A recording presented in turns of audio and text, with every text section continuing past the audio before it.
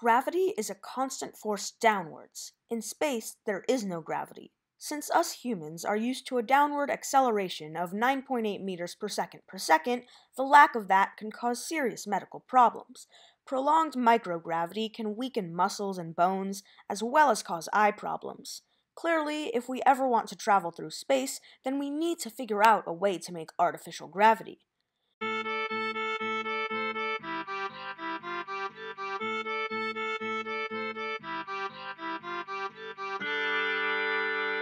Despite what your favorite science fiction movie might lead you to believe, it is very tricky to supply a constant downward force. In order to achieve what these movies portray, a global sense of down across the entire ship, the ship would need to constantly accelerate up. This isn't as easy as you think. If you were using a conventional rocket, you would constantly need to burn fuel. After a while, you would run out of fuel and therefore gravity. Even if fuel wasn't an issue, you wouldn't be able to maneuver as easily as they depict in these movies. This is because you have to constantly go up. A popular method that more realistic flicks use to get gravity is centrifugal force. If you've been on a zero-gravity ride, you know the weird feeling of being pushed against the wall. This feeling of force is caused by inertia. Inertia is the tendency of an object to keep moving in the same speed and direction that it was already moving in. Being moved around in a circle is being pulled off of that straight path. That causes an outward force in the circle.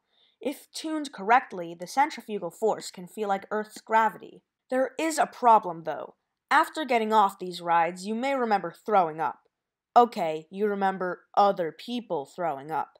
The outward centrifugal force of a rotating circle is directly proportional to its radius. This means that a half-size circle with an equal amount of rotations per minute will have half gravity. If a rotating circle had the radius of a human body and you stood in it, your feet would feel normal gravity while your head would feel no gravity. Lightheaded has a new meaning.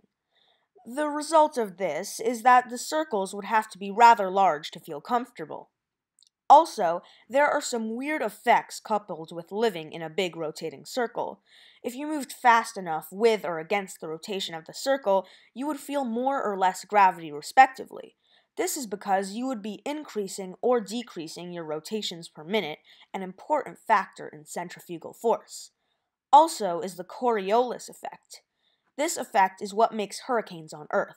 As air from the south moves north, it moves into a zone of slower rotation, but it retains its motion, so it moves ahead of the Earth's rotation. Air from the north has an opposite effect. This creates the rotating storm. This effect would also be present on a rotating circle.